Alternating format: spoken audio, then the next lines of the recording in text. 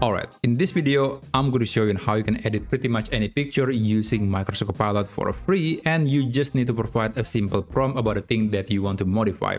And interestingly, this AI tool is often overlooked, maybe because it's not quite as popular as ChatGPT or Perplexity, but Copilot can do a lot of things. It can create images or even editing a picture. And by the way, the image model or the image technology on Copilot is the same as the one in ChatGPT, so you can use it as a nice alternative to create or even edit a picture.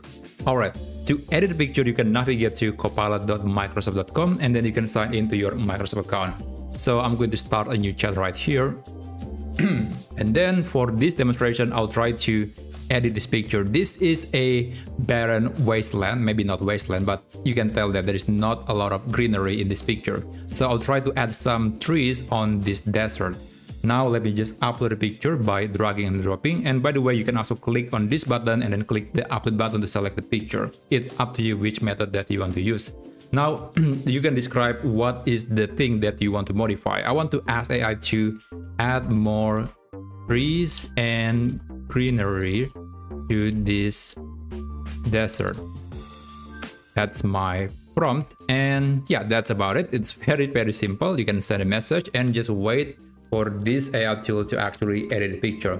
And one thing that I like about Copilot is that the amount of images that you could generate is actually a bit higher than ChatGPT. It is quite generous when it comes to giving you credit or access to various AI tools.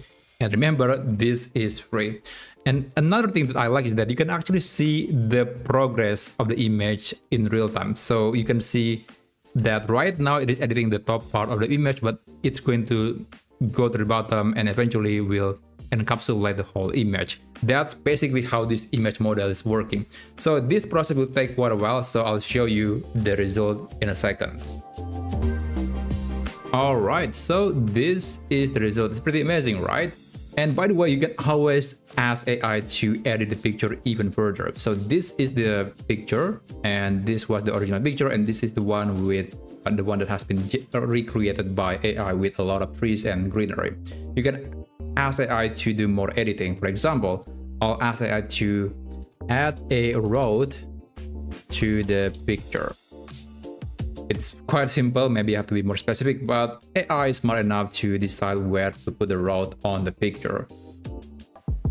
Alright, so this is the result. It's actually alright, but it's not quite the same scenery anymore. There are some similarities, but it's very different than this picture. Maybe that's the side effect of using AI to edit picture. And another thing that you need to know when editing with AI is that I highly recommend to just edit the image once, because if you do it the next time, there's a good chance that the picture is going to be look a bit different. So one example that I think could describe the phenomenon is that if you ask AI even to just recreate the same picture over and over again, eventually it will create a completely different picture. So there was this trend a few days ago where people trying to edit the same picture, or not edit, to recreate the same picture over and over again using ChatGPT, and the result is very different than the original picture. And that's why you just want to edit image once, not multiple times. That's the best practice at the moment.